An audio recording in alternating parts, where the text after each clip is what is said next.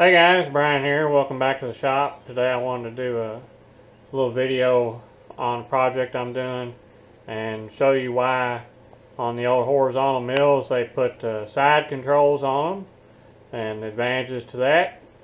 So let's go out to the shop and we'll fire the mill up and get these holes put in where we need them, and I'll show you how to get that done.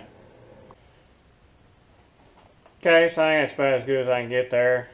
Maybe I'm in the frame, maybe I'm not. But show you what we've got here on my Cincinnati.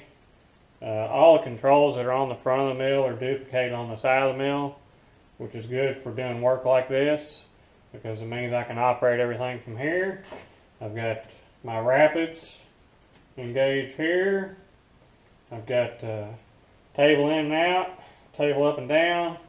Underneath here I've got the cross for left and right. This will increase or decrease the feeds, and this here starts and stops the spindle, and this one here is the speeds of the spindle. So I've already got that set and I've got the feeds where I want it. So I already started opening these holes up, but the end mill I had was too short to go deep enough.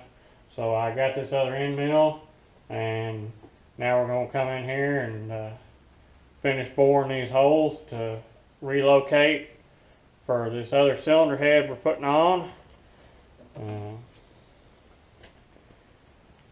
This here's the gasket.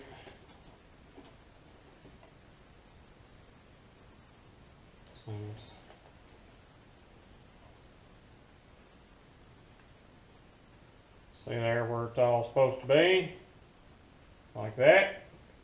So we've got this where it's lined up.